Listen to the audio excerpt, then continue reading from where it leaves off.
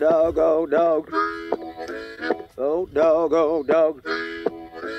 Old dog, old dog. Old dog, old dog.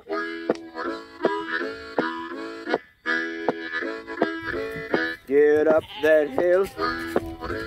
Get up that hill. In the morning light. Get up that hill. Old dog, old dog. Old dog, old dog.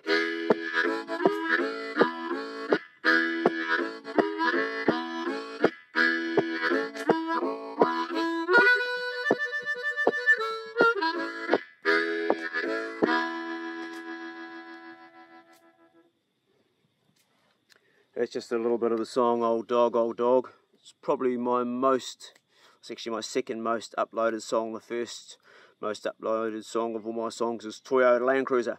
Anyway, someone asked me if I could run through how to play it, and really, it's first of all a matter of knowing how to play this thing. And the reason I'm doing this video today is for all you people that are stuck at home and you thought you want to play guitar, or you want to play harmonica. And what I'll say to you is just go online and look at YouTube tutorials. There are bloody thousands of them, and most of them are better teachers than I am. They are people that specialise in teaching. I don't. I used to be a teacher around all the schools around here, but all that stuff was very basic stuff for children. So what I will tell you about the harmonica is it's a fantastic instrument to take away in the bush if you're a hunter. Not that you'll probably be doing much of that right now, but you can take this thing away in your pocket, and wherever you go, you've got a song with you, and you can create a song. This is a harmonica. The song Old Dog is actually played in a G if you do want to learn that song, and it's normally a little bit slower maybe than I've done there. Every time I play a song it's different. I just kicked into a song on the guitar and it sounded really cool, and then you can hear that airplane flying right over. I'm on the flight path of so many aircraft here. It's the one thing about this place that everything else is perfect, but the one thing is that every time I try to record a song, constantly aircraft going over. And sometimes, you know, when you record a song, sometimes it's like really bloody good and you go, oh man, I've nailed it, that sounds wicked. Well, that was one of those songs, and then that came over and it was like, and the key of the guitar was like there. And just like, the whole thing just got fucked up. And now I've lost my buzz. So what do you do when that happens? And here's the thing. Here's a trick. Every time I get really pissed off about something, or something does that to me, what I do is I tap into that shitty, horrible feeling, and then I make it into something, and that gets it out of me. That's my technique. When I was younger, I used to like sort of get angry, and I'd be quite aggressive with it. But these days, I go, where can I channel that? So I've still got that feeling of that frustration of that airplane flying over and destroying my song. So I was playing a happy reggae song, but now I'm going to play a blues and put it into that. And that way it lets it out. Good dog. He's a good dog, eh? You're a good boy. It's old Bigsy coming up to say g'day. Okay, mate, I'm going to play a song, so don't ruin this one. Okay, well, here we go. This is in the key of E. Boom, boom, boom. Boom, boom, boom, boom. Gonna shoot you right down. Knock you off of your feet. Take you home with me. Put you in my house. I have my eyes on you. Like the way you walk. Like the way you talk. When you're talking to me. Oh, that baby talk.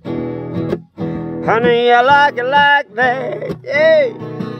I got my eyes on you. Boom, boom, boom, boom.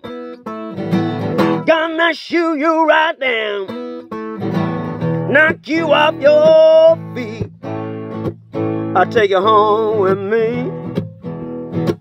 I'll put you in my house, sweet girl. I have my eyes on you.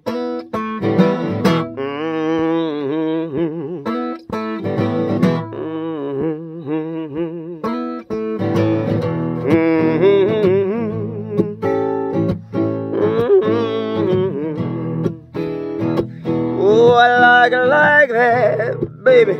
I have my eyes on you. Boom, boom, boom, boom. gonna shoot you right down. I'll knock you off your feet, take you home with me. I'll put you in my house, sweet girl. I have my eyes on you.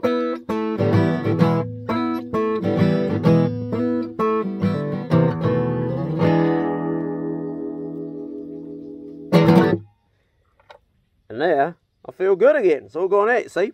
Anyway, while you're stuck in lockdown, whatever it is you're doing, however you're handling it, if you ever thought about playing an instrument, now's a bloody good time, because just like anything, it just takes a lot of time. You don't have to be naturally fantastic at it, but if you put the time in, you'll get back out what you put in. It's like with anything. You want to be a good chef, watch lots of cooking shows and practice heaps. Want to be a good painter or an artist, just spend ages on the canvas learning from other people. But you've got to really love what you're doing. If you're frustrated and you're doing it all the time, and you do get frustrated with music, put it down there and pick it up when you're least frustrated and tear back into it.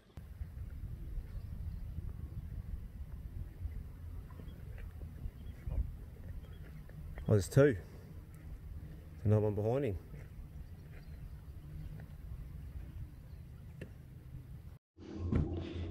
Not a big one, but it is the first yellow-eyed mullet. It's just a question, does it come up to the boat or not? He's only a small one compared to what you normally get. Almost too small to catch with a bow. There he goes there in the shallows. Yesterday there was one that was like 4 or 5 times as big as that. It was like a blue cod. It was massive. This is only a small one. I'm gonna even waste a shot. Nah, it's tiny. Not what I was after. There's another big one out over there, but it's not coming in. You can see it moving around. This is the time they come up and they start like fishing in this area for stuff off the bottom. And the bait catcher has failed. There's nothing in it. They're only small fish. Every day is different when you're fishing. And we got one small one on the rod. Nothing big's taking that either. It's probably enough for about, I don't know, 3 meals for us there. Keep them fresh and take them home and prepare them. Because I've got no ice, I'm keeping them alive, keep them fresh. Otherwise they'd just be not fresh when I finally get ready for processing them. They're not all alive, but this water's reasonably cool. That's about the biggest one there. If they're all that size I'd be happy, but hey, we can cook these. That's not a bad one there. That would be just about a meal for me with some salad. And 2 of these make a meal. It's a good fat yellow-eyed mullet. And we'll sashimi this guy up and use the rest of them. So good going for day's work. Living half my time on the houseboat, I've learned a lot about the nature around me here. I've learnt that the kingfisher is called the kingfisher for a very good reason. Those little birds, man, they can catch fish. They swoop down on the water, pick one off and back up. They take crabs too. They have no problem sustaining themselves. I've also learnt that the small fish, the tiniest fish, have an intelligence. If you catch a bigger one amongst them, or if you release them from the net, they won't come back. They know it's a dangerous place. I've really enjoyed this time, and it doesn't matter for how long it goes on for me. I realised also that I've actually spent most of my life in isolation, more than I thought so, because not much has changed other than being able to give my girlfriend a hug or my children a hug.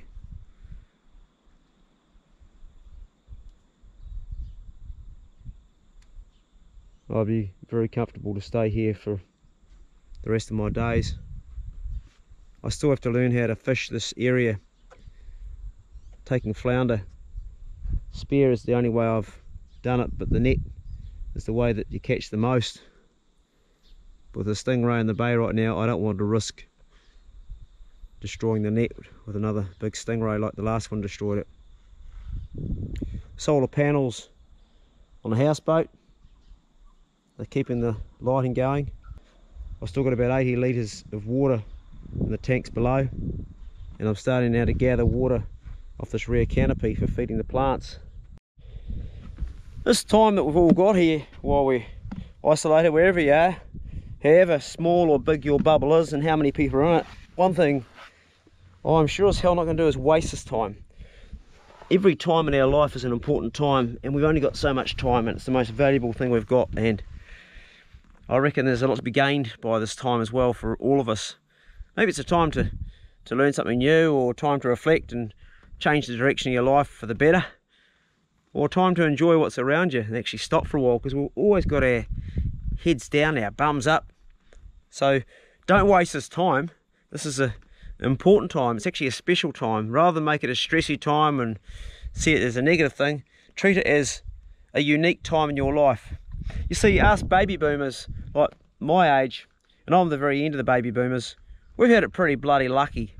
We've gone the last 50 years or so plus without any wars, any major plagues. This is the first plague in my lifetime, and we've had it pretty good. We've been on the pig's back compared to a lot of our ancestors before us that were killed with plagues and wars and all sorts of horrible shit. The worst thing that's happened here in New Zealand in my lifetime is the Christchurch earthquakes that I can think of, and we've had a few viruses come through, nothing like this, but overall we've had a pretty good bloody run. So she's not all bad. I'm going to go back inside now and take my fish home and feed my nephew, because he eats like a bloody horse. Today he's had, I gave him all of my duck sausages, he's eaten all of my salami, and I'm taking him fresh fish to cook now, so that'll be his tucker. Hope you enjoyed the clip. Be good, can't be good, be careful. See you later. Boom, boom, boom, boom. Gonna shoot you right down, knock you off your feet. I'll take you home with me. I'll put you in my house, sweet girl. I have my eyes on you.